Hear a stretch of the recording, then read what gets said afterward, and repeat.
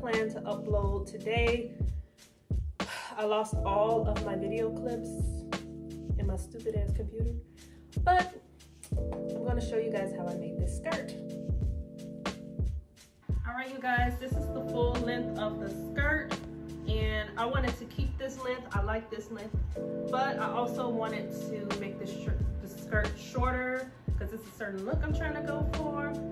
So yeah, we're about to re-alter this skirt without cutting or sewing or anything like that. Okay, so I felt this elastic string. It's blue. It's not the same color blue as this, but it's a pretty good match. It's a little bit darker, but what I'm about to do with it, I don't need it to be the exact same color anyway.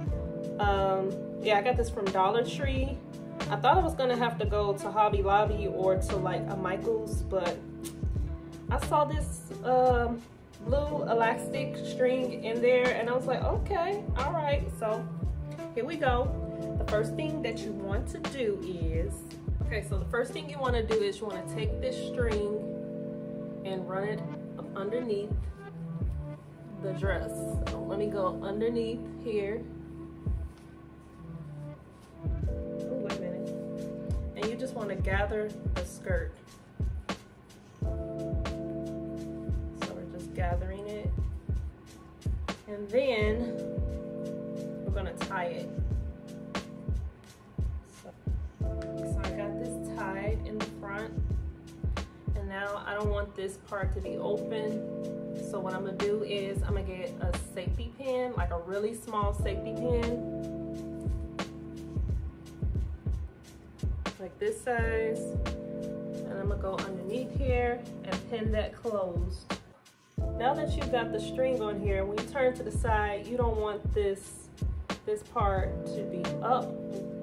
So what we're gonna do is gonna take a small safety pin and we're gonna pin this down like that. So go ahead and get you another safety pin, a real small one.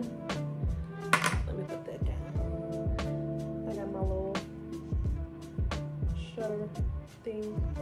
Okay, now we got this part pinned down so you don't see it, but then you can see this one. You can see this gap right here, so I'm gonna pin this down as well.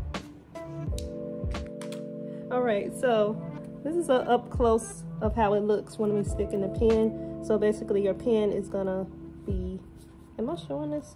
Your pin is gonna be right here because you don't want that gap showing. So I'm just pinning it underneath. Now I just wanna make sure these sides are up and this is down. This is like that. And you got all that pinned. That way you ain't got that ugly gap right there. Now we're gonna put some more strings on it. So this is the one that I had tied up already. So, whew, I'm out of breath.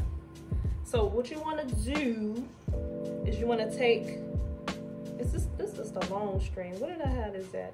I think I had this at the bottom.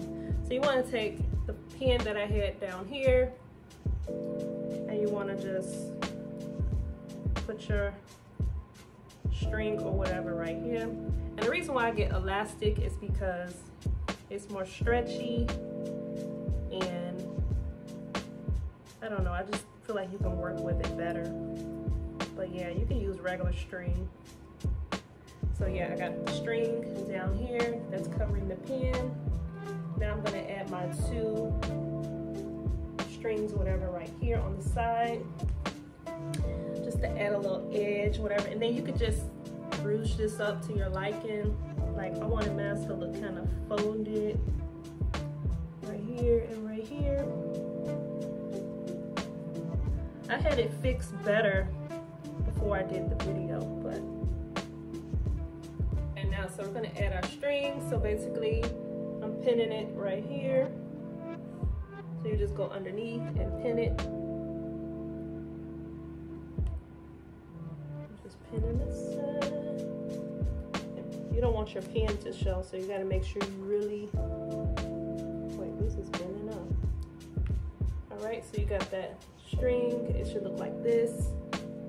And then you want to take another one, make sure they're about the same size, and then you want to tie it. So you're going to take this string and this string, and you're just gonna tie it on there.